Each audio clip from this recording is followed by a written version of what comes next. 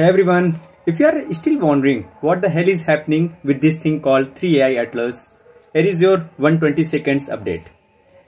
This object is not just an comet, it's an interstellar visitor, meaning it came from outside our solar system.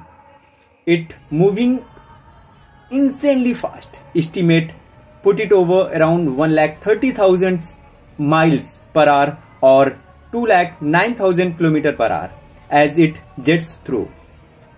It's showing behavior that defies our usual comet models.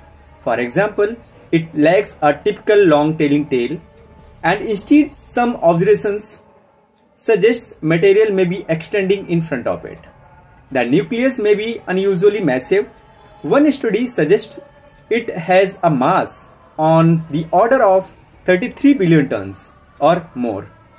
Because the non-gravitational acceleration, the rocket effect from the shedding material, is surprisingly low.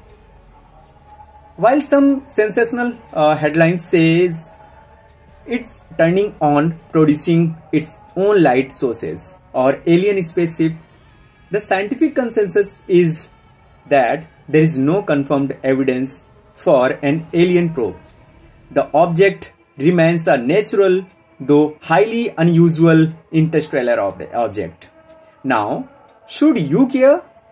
Because 3AI Atlas gives us a rare glimpse at material not from or born in our solar system. It is a visitor from another star system. And the most interesting part of this, it will pass through the inner solar system region. Its perihelion is around October 30, 2025 at about 1.4 astronomical unit from the sun and then head back out. So yes, weird things are happening, but no, it's not imminent danger.